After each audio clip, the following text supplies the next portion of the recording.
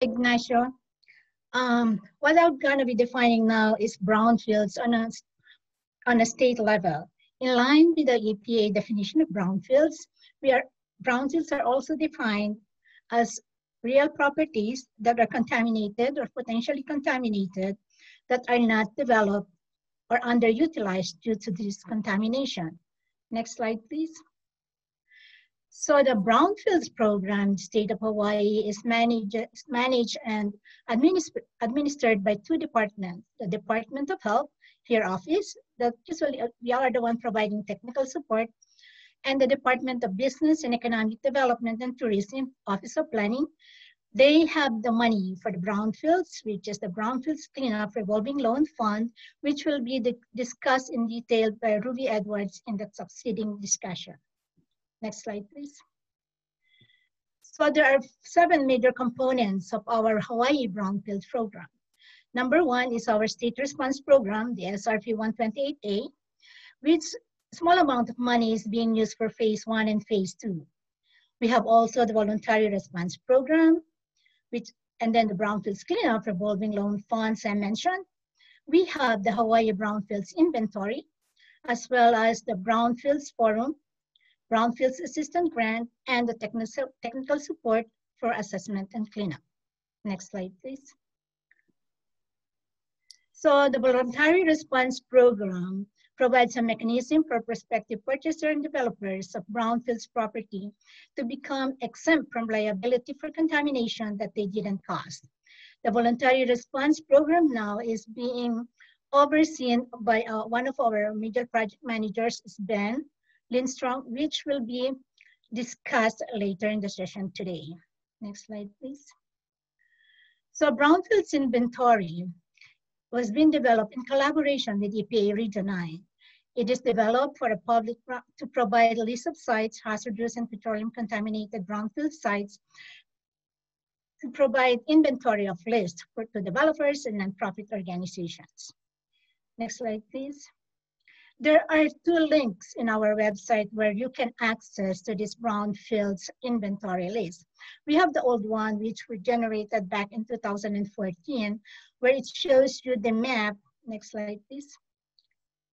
Which shows you the map of each counties. And each dot on each map will give you information about the property, the name of the property, the location, TMK, as well as the contaminants of concern. However, this website is very limited on the state-owned properties, state, county, and sites that we use EPA Brownfields money. So, next slide, please. Next slide, please. Now, there is an update in our public records we call iHear. In the iHear database, you can search for brownfield sites and it will give you the list of all sites in our database. There are approximately 168 sites listed under brownfields. Iris Vandersander will gonna be navigating or giving examples on how to navigate to search for brownfield sites, and it will be in the session tomorrow. Next slide, please.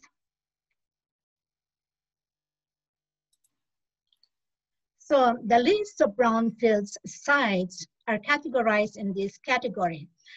Sites that we use brownfields money for assessment and cleanup, like sites under TOD, Honolulu Authority for Rail Transit, Kaka'aka Development, East Kapolei. We also have some sites selected that are formerly used defense sites and BRAC sites. Sites with no further action determination, but with EHMP in place.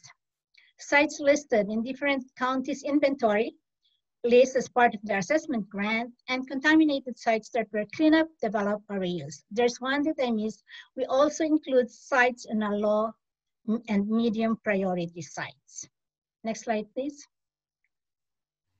So one of the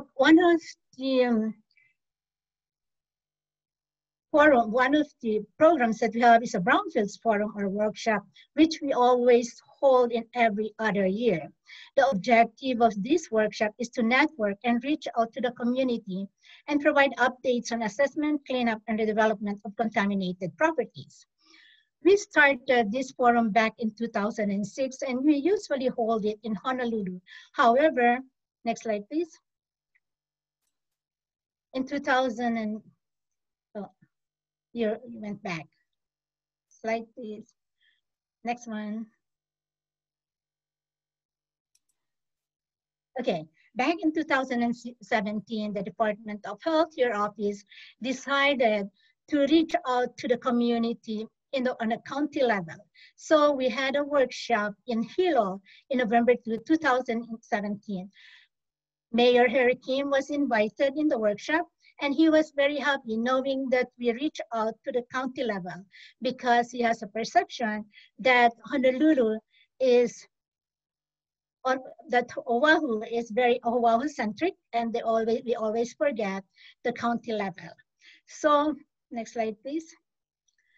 So we did another workshop in Maui, as well as in Kauai, back in 2018. Next slide, please. So what are the assistance we give for brownfield grants? So actually we can apply for targeted assessment grant.